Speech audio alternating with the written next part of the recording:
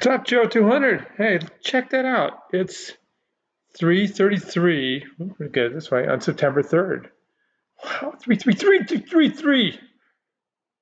Who would have thought? In 2023. All right, we got a lot of threes going on. Okay, threes. So, what are we doing here?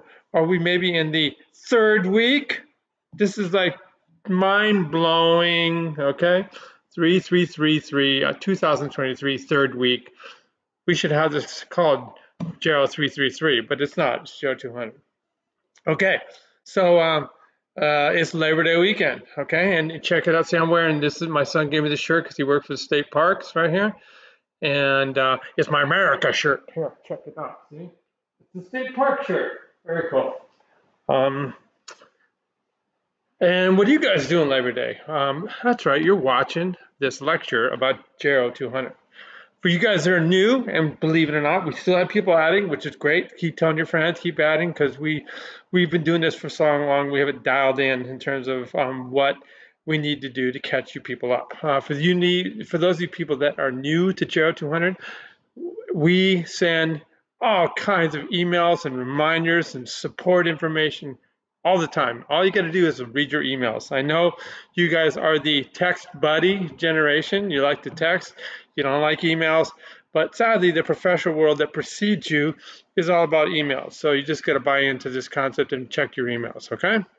What are you going to check? Okay, well, you're going to see this is like just crazy amount of information. This is how the semester started, and then right here, this is how to get an A in GERO 200. It tells you how to navigate this course. Okay, so if you're new to the class, watch this. You can find this in lots of different places. Okay, where else are you going to find this? Well, we actually have a folder, okay, that is all about catching you guys up, okay? So you see lots and lots of folders here, okay? Here it is, the how-to folders, okay? How-to what? Get an A in GERO 200, all right? So you just kind of really goes through everything in written form, okay? You watch that video, it's the same video, okay? If you're new to using Turnitin, discussion boards, if you want to know what I have to do to join, when I join GERO 200 to catch up, Julia Walsh is the course administrator, okay? That's her email right there, and you can download the syllabus, but everything you need to know is in these videos, okay? This is all your help folders, how to check your grades, on and on and on and on, okay? Awesome, we're going back here, okay? Who's Julia Walsh? Well, there she is right there, all right? She got her law degree from USC, 1993, was a super successful corporate attorney for many years, and now is a super great teacher, successful teacher to have on board. So your career can do this. And these are all my friends that are all graders. This is one of my oldest friends right here, who is also a co-instructor, Tara Mastro. And there's my other friend, that's Lucy. Hey, Lucy, what are you doing? What are you doing? Huh? This is a good girl. Okay, awesome. All right. There you are. That's a good doggy. So what are we doing, guys? Okay, let's go into our weekly assignments. So if you're new to GERO 200, this is what we do. Every week we have an assignment, and it's all lined up here. We called this week 1. This is week 2, and like I said, this is week 3. Okay, you click right here, and this video that you're watching right now, you'll find it right in here. I'm going to send it out to you as an announcement as well. Okay.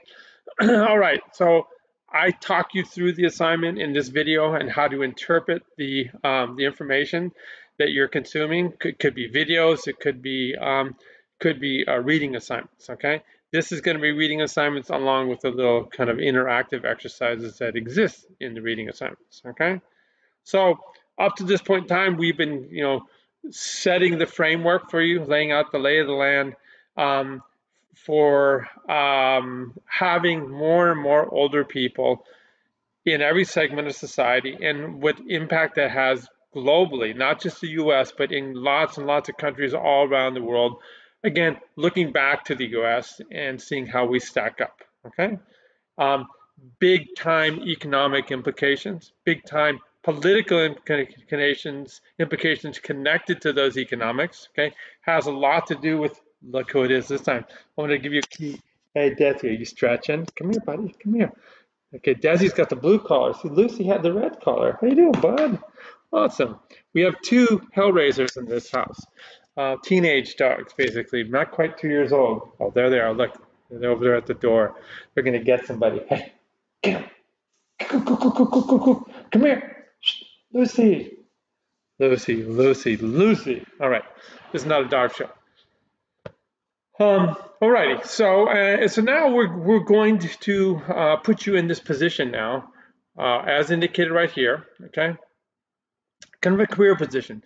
A lot of you have no idea where you're going to end up, and there's obviously a huge amount of potential doing data analytics right now. I just one of my old friends, Tim Liu, just got a job working for New York City doing data analytics. Okay, so he just moved to Manhattan. He was a SoCal boy his whole life, um, and a big part of data analytics is being able to figure out how to examine the different segments of the population, um, what we're going to do the here and now. Okay, so living in the moment, what are the problems, but most importantly, making big giant future projections. Okay, and how to adapt. And that's a lot of what we went over in the first 2 weeks, is that a lot of the younger countries, so-called developing countries, are looking to the developed countries who've already gone through this transition in their age structure for solutions. Okay, how are we going to pay for all these retirees? How do we pay for their health care? How do we deal with suddenly not enough children around to do the caregiving? Okay, what do we do about the transfer of assets? All these kinds of things. Okay, and so this sets you up in terms of, okay, this is how we're going to do the data analysis, and we're going to look at what are called demographics. That's just looking at the individual defined segments of the population, and then how that relates to something like public health as well, and the kind of research you can do. So there's health right there. Okay, these are just a few of the organizations, a Pew Foundation, and we're going to look at their website. They have lots and lots of opportunity for employment, doing again data analytics, looking at people. The Kaiser Family Foundation. Okay, this is an offshoot of Kaiser Permanente, the big giant healthcare program, the biggest healthcare program in our country. Okay, and then the analytics program, the RAND Corporation, that is all about economics and making projections. Okay, guiding politicians. So this is a really important stuff. Okay, all right. So what we're going to do with assignment 3 is indicated right here. Okay, we're going to look at 3 articles. Okay, that go about the defining of the individual generations, because it makes it really easy to talk about, and also makes it easy for all of us when we're doing analytics to be making the same kind of defined organization. Okay, all right. In general, each of the generations are about a 15-year period plus or minus. They've gotten more strict about that. Back in my generation, it was closer to 17 years. When I say years, they're talking about the year you were born, and then they give it a gap of about 15 to 17 years, and then that is the generation. So I'm a baby boomer because I was born in 56. I have an older brother who was born in 46, still part of the baby boom. Okay, so and it's all about defining that. All right, so we're going to go into this first article. Okay, and we're going to talk about defining generations, talk about Gen Zs, okay, that's you guys, and then the up-and-coming generation. All right, we'll talk about that, okay, because we got to make sure that when we're making political economic decisions, that we can define the impact on each group, okay, and plan for each group. Right, so what you can do and what we always do if you're new to this class, I like the URL first, okay. We know that sometimes that websites can get cranky, and so we always have a PDF file as well. So this is a PDF file that's a backup for the URL, okay? All right, so let's take a look about defining the generations, okay? All right, so this was 2019 when this guy was written, so 4 years ago, okay?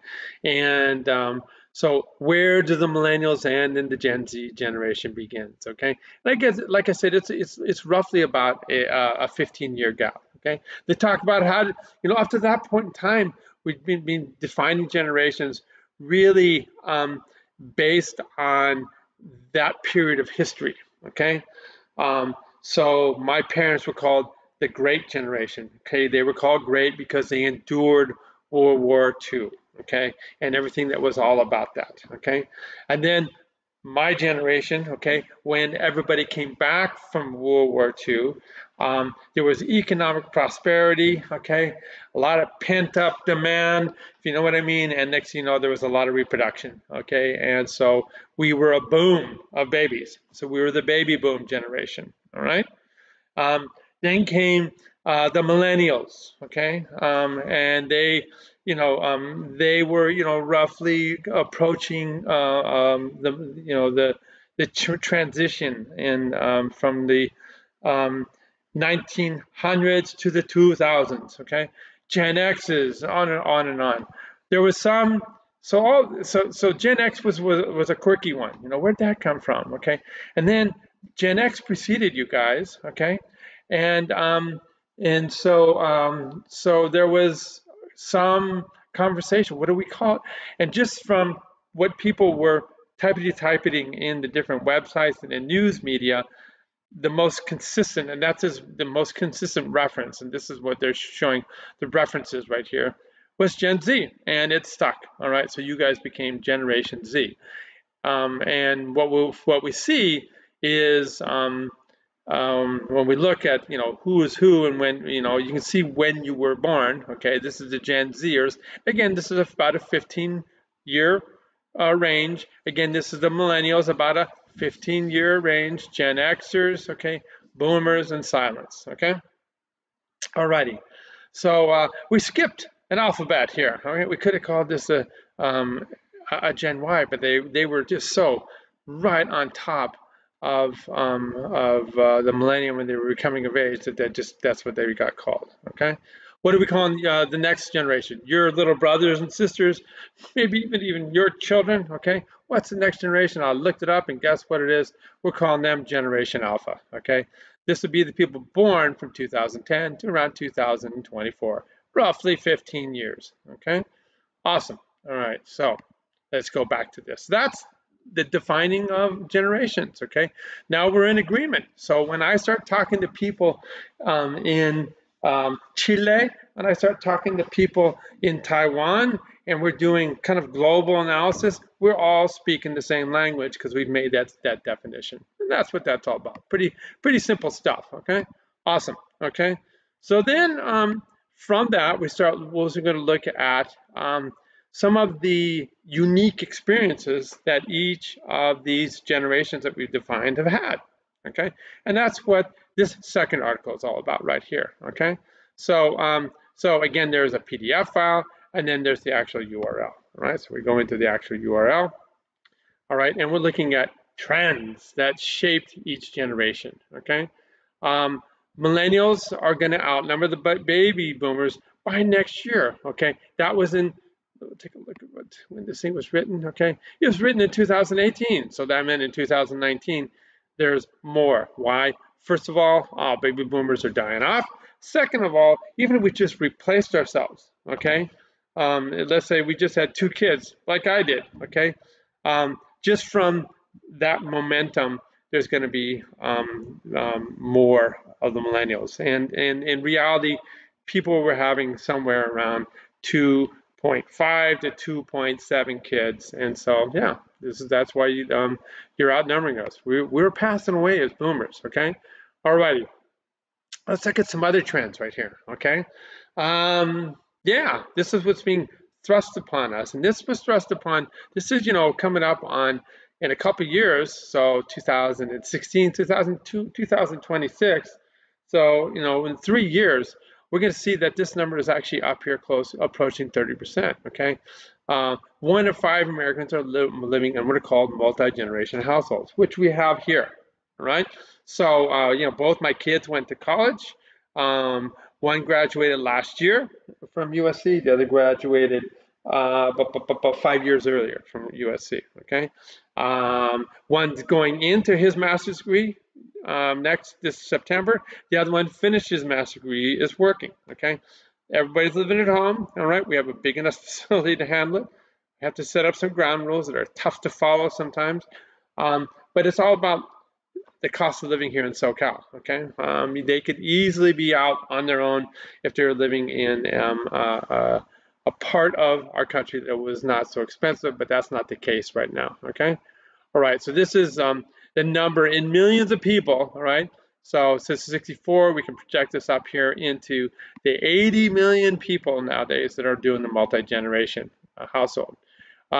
People don't get married anymore. That's no big surprise to you guys, okay? So this is a shift, a generational shift. And even I was pretty late in the game, okay? My parents, you know, that wasn't even in the works, okay? So there's just been this societal difference in terms of marriage. I didn't get married until I was 31. Julia was 24, okay? We actually had met 4.5 years earlier, all righty? Awesome. It also set the wheels into motion for us having kids later in life as well. All right. So I was 39 when I had my first kid, even though I got married when I was 31. And my second kid, I was 45. All right. Why? Because we were poor. We made that decision. All right. Julia was, like I said, 24 when we got married, and she had her first child 8 years after that. Okay. So you can do the math. All right. So, so yeah, so it's just decisions that people make, okay? And these are all, you know, social trends that you can look at the kind of socioeconomics of that time, right? You know, after decades decline, family size is starting to tick up a little, not much. I wouldn't put much belief in that, okay? And when we look at the growth in immigration, okay, it's always going to be those parts of the world, those countries that are having the most political strife, you know, that's associated with wars and things like that. Okay, so at the time when this article was written, 2019, they were looking, you know, retrospectively back. Syria was having so much trouble, and still Northern Africa has lots of trouble, but there are other parts of Africa that are big time hot pots of trouble right now. And then we have the Ukraine as well. And that's where you see the immigrants from, wherever problems exist. We have immigrants in South America for the same reason, okay? So what's happening is there's always transitions in the religious composition. During the Trump presidency, there was a major pause taken in terms of immigration from the Arabic countries just because of the politics in our country. And then, you know, things change based on who's in office. Okay, so we can see those transitions in terms of immigration. All right, awesome. All right, so that's article number 2. All right, now we can go down to the last article, which is this one, and we can look at some real impacts and then some of the projections that you're going to make in terms of upcoming generations. And this is, you know, lifestyle. This is going to be lifestyle in the U.S. And we can compare how the sociology, the economics that everybody's experiences personally, also as a community, how this has changed. This is not interactive again, but this one is right here when we get in here. Okay. Again, this was written in 2018. Okay, so we can look back. It's always easy to look back historically and then to make projections. Okay, so this is in 2017. Alrighty, and what we're looking at here is the race/ethnic composition of the entire population. Okay, and we're looking at my parents' generation. Okay, as we no big surprise, mostly a white generation. Okay, you can see all the different ethnic minorities represented here. This is my generation. Okay, so we're starting to get some more diversity. Gen Xers, more diversity. Okay, millennials, more diversity. Okay, all right. So so that's looking at race and ethnicity. Okay, we can look at marital status right here. Okay, and you see how that's changed. Okay. So, you know, why in 2017 were there so many people not married? Okay, that's because of death. So you see there's a lot of widows here in this generation, okay? But you can see as we move up here, and if we were to put the Gen Zers up here, we would see even lower rates of marriage, okay? Male education, okay, alrighty. We see that, we can take a look here, some college. Across the board, it hasn't changed that much. How about female education? Okay, big change. All right, from my parents to me to the kids I should have had, but I didn't because I was late to the game, to you guys. Okay, and we see that there's more and more female education, how that's changing. Male in the labor force. All right, so there you go. Not a whole lot of my parents. Okay, why? Because they're retired. Okay, they're not in the labor force. Okay, boomers. There's still a fair amount of us. This is the meat and potatoes time of these people's lives, the Gen Xers. Okay, and so we see right here, this is kind of a look into the unemployment rate for these guys right here. Okay, female labor force. Okay, and you see it's different. So it's kind of a trip to go back and forth, back and forth. Okay, because of the reality of not having the opportunity. Okay, household incomes. Okay, alrighty. So these guys are not bringing in a lot of money. It's just about how much money you're going to be making at that point in time. Okay, this is not your retirement that you're spending. This is your income that you're generating from either your job or a rental income or whatever it is. Okay, again, this is right here at the wheelhouse of the person. So these people in their 40s, their 50s, all right, and they're kicking ass right now. All right, we see down here that you see this trend of lost income. All right. Veterans, okay, it was a big deal from my parents, not as big a deal here, in smaller deal, okay. Metro status, where you living, okay, and you know, are you living in urban places, or are you living in farming communities? And there's been a trend towards more and more urban communities. So it's kind of fun to look at that and then make projections, okay. And then this is looking at the same thing on a graph by graph basis, okay. As young adults, millennials have more education than previous generations, okay. We kind of saw that before, especially in women, okay. And we're looking across generations right here, okay. We already looked at the definition right here, okay. So yeah, so you can go read through the article, okay, and that's where we're at here. So pretty awesome stuff.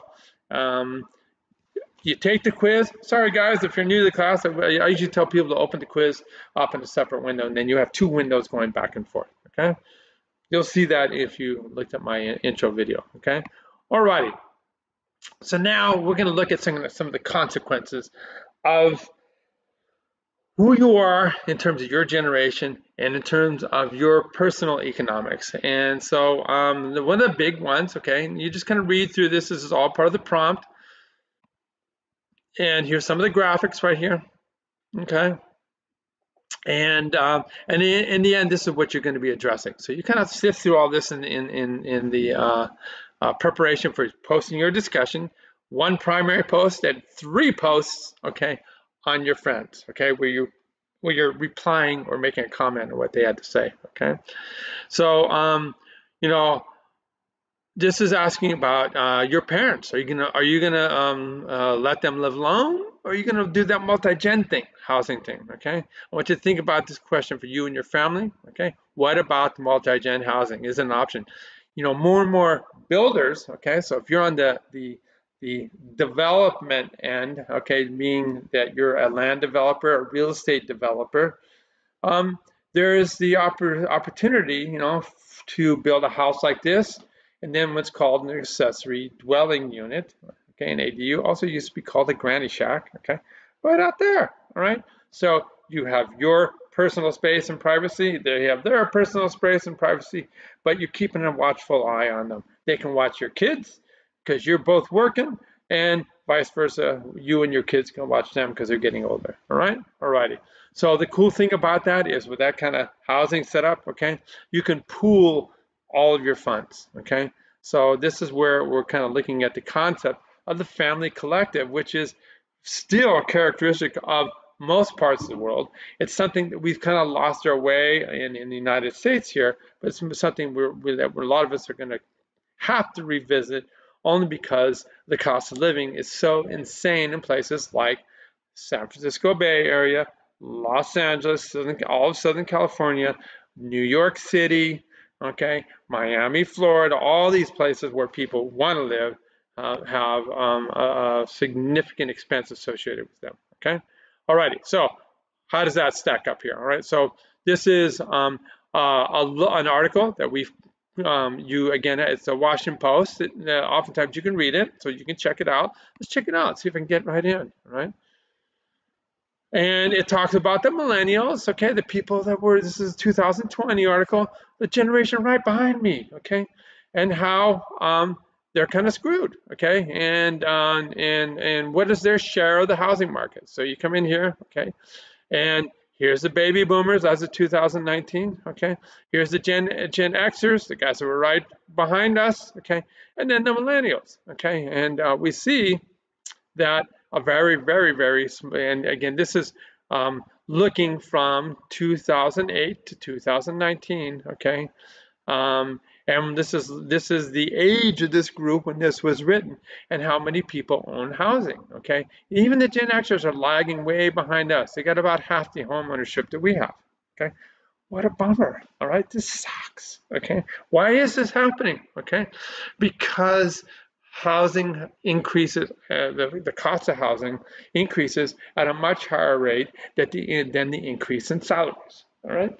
And so the equity I have in this home, we bought this house when I was full-time professor. Julie was a full-time corporate attorney. I don't know how much we were making. Probably making about 200 grand a year, close, okay? At that time, we bought the house for $435,000. Awesome, okay? Okay, so now I'm not going to tell you how much I'm making, but it's not equivalent based on the value of this house being $2.5 million, okay? So my salary, my wife's salary, has not kept up, so we would never qualify for this house, okay? That's where you guys are at, okay? That's the huge issue, okay? All right, and that's what this kind of article is all about. So you can check that out, all right? And then you can see how you stack up by looking right here. Okay, this is in SoCal, okay, 2022, all right? So the housing affordability kind of index right here, HAI, okay? And we see that it's going down and down. We see that there was almost, a 7% drop, okay? Going from 2021 to 2022 in terms of what percentage of a population can afford to buy a home, okay? This is the median home price, okay, in California. This is a crappy house, believe me, $880,000, and it's really not that nice a place, okay? It's a fixer-upper, maybe a 3-bedroom, 1 bath, it is what it is, 1,600 square feet, okay? This place is 3,300 square feet, all right? So how much do you need to be making to afford this kind of fixer-upper house in California? So you'd need to be making 200 grand, and then you would be just all of your money going towards your property taxes, your mortgage, your home insurance, yeah, and you would be eating lots of peanut butter and jelly sandwiches. Okay, that's what you're up against. And so when we think about this is why we want you to kind of think about housing affordability and maybe forming a kind of a collaboration with generations, your aunties or your uncles or maybe your parents. Is that an option? That's what this is all about. This right here, if you're really into this subject, this is this huge report about housing for older Americans, and it's a big deal that older Americans are also priced out. Okay, so if you're not as lucky as I was and didn't have your job take off, and you're kind of more hand to mouth, okay, what that means you're just basically working, paying rent, and maybe paying the bills and being able to survive to eat, but you're not making any headway. And then what happens? You go through retirement and you got nothing. You're living on Social Security that is a third of what you need. All right, so and it's a big deal. Okay, we're going to refer to that later on. There's a really cool documentary called Nomadland. I think it's called Nomadland. They got an Academy Award about this very issue, about older people becoming nomads because in living in trailers and tents and RVs because they can't afford to live. All right, guys. Peace. Have a good Labor Day weekend. We'll see you next time.